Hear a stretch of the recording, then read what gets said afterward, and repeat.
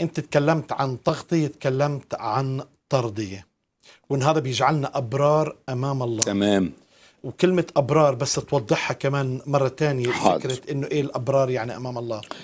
أولا ليس برا ذاتيا نابعا مني أنا أو من مجهوداتي، لكن الرسول بولس قالها بكل وضوح، قال ليس لي بري الذي من الناموس الذي بالأعمال، بل البر الذي من الله بالإيمان. وده معناه أن الله بيقدم هدية للإنسان.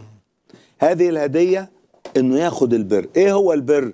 البر يعني كأني لبست بدلة، أنا كنت لابس هدوم ممزقة ملطقة، الله قال لي سيبك من دي أعمالك أو شرورك، أنا هلبسك الحلة الأولى، والحلة الأولى هي المسيح.